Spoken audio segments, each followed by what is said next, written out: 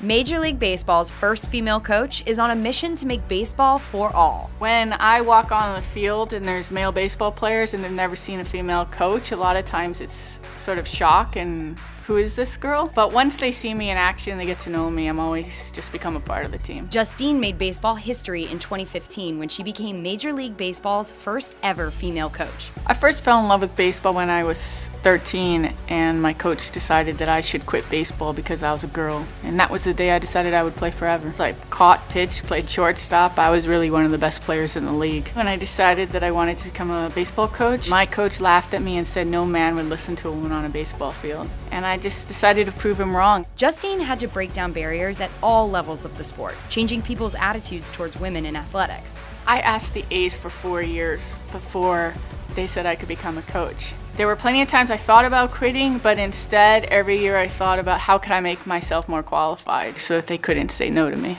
It was the most incredible experience in the world to know that I was going to go put on an A's uniform and become the first woman to coach. I didn't grow up with female sports role models, and that's why I know it's so important for the girls of this generation to have them. Which is what led Justine to found Baseball for All. Baseball for All empowers girls to play, coach, and lead in baseball. And my goal is that every girl who wants to play gets their chance to play.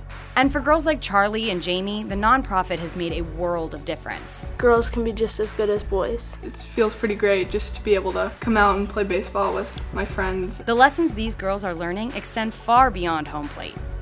I think just because you're a girl, you shouldn't be underestimated, and that they should be given the equal right to prove themselves. These girls all know that they're a part of something much bigger than them. It's time for equality to happen at all levels in sport. When we tell a girl that she can't do something because she's a girl, that's a social justice issue. We need girls to know that they can do anything that they're passionate and willing to work hard enough for.